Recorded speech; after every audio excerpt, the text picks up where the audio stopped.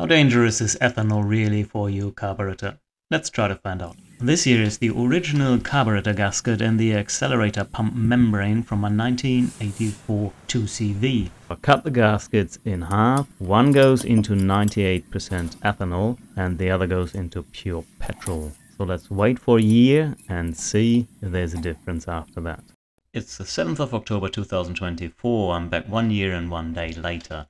I've let air into the jars every now and then so that any oxidation taking place will have oxygen. The petrol has evaporated more than alcohol, so I'm careful to compare the materials at the bottom of the samples. And I've also noted that the alcohol's color has become darker than the petrol, which you can't see here very well, but the difference was quite visible in the first month before the evaporation took place. I was surprised to find that both samples look exactly the same. I tried the microscope, I tried the magnifying glass, no difference.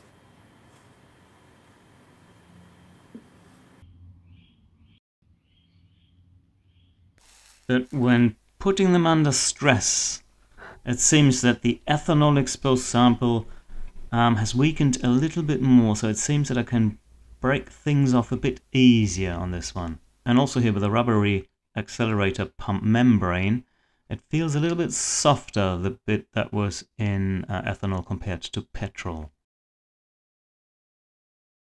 Material can swell and get thicker in alcohol, or it can dissolve and become thinner. I measured it, but I couldn't find any difference between the samples.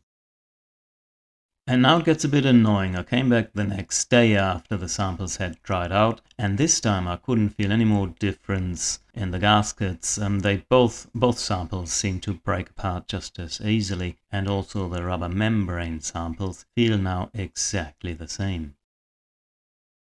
Now what does this mean? Well, first, relying on my senses mostly is not very scientific. A proper tensile stress test would have been better. But still, the test has shown that ethanol is not a quick destroyer of gasket material or rubber membranes. What does it mean for us? I mean, nobody fills up pure ethanol. The question is 1 year in pure ethanol the same as 10 years in E10 or 20 years in E5? Not necessarily so, tells me a friend who's a Diplom Chemiker at BASF. The relationship between ethanol reactivity and its concentration is not linear and somewhat complicated. But he also assures me that it is very unlikely that my samples would have degraded significantly even after years of exposure in E10 or E5. But he also reminds us that ethanol attracts water, so metals could corrode quicker. In any case, I'm a little bit less worried about ethanol in fuel after my test. Goodbye.